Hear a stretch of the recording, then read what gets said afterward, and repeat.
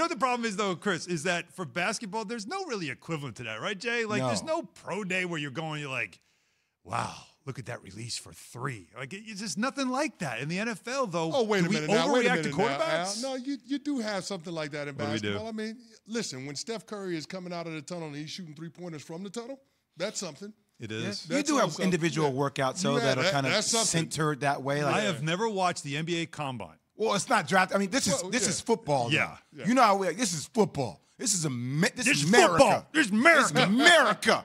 Okay? We're watching the pro day for Zach Wilson. I watched all 2 hours of it, damn That boy can ball. All 2 hours. Like, that's how they made you feel like you needed to be there. Well, listen, the kid has got some unbelievable physical attributes. No question about it. And that throw that he made when he was fading to his left, throwing back across his body to the right, that's about as good a throw you can make with no pass rush, with no defense out there. Means the one that Sam Darnold threw with defense on the field? Yeah, the one that he threw with season? the defense on the field, but his team was also down by 30. So, I mean, context matters with these things. But when you look at what Zach Wilson is bringing to the table, there's a lot to like.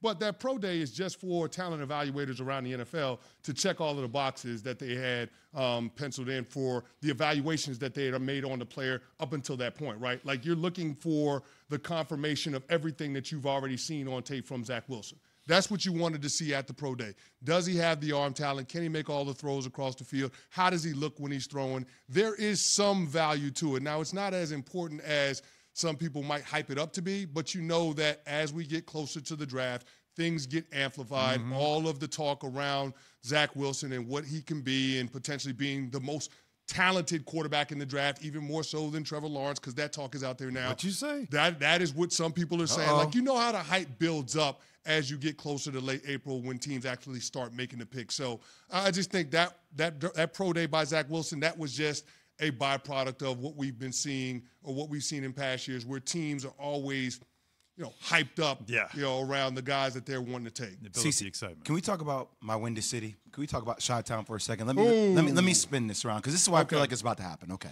So Mike Tannenbaum comes on our show. He says that, hey, it looks like Joe Douglas is in love with Zach Wilson. Yeah. That's going to be his guy at number 2. So I automatically go to what's going on with Sam Darnold. I think Sam Darnold is an incredible talent. I think, unfortunately, he's been dealt a very bad hand. You and I both know, as pro athletes, the situation you go into, to a major degree, exception for the 0.001%, like, that determines your success. Yeah. And I feel like for Sam Darnold, he hasn't been dealt a great hand. I think the Chicago Bears need to make a move for Sam Darnold. I really do. I think he could be a guy that can help them in the future. Granted, they have some issues they need to address with their O-line. They have a lot of other issues, too, that need to go on.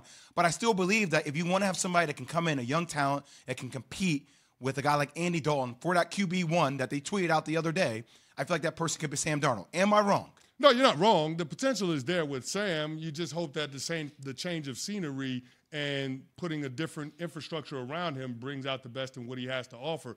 That being said, I don't necessarily know that parachuting him into a situation where Ryan Pace and Matt Nagy are on the hot seat is going to lead to Sam Darnold being the best version of himself.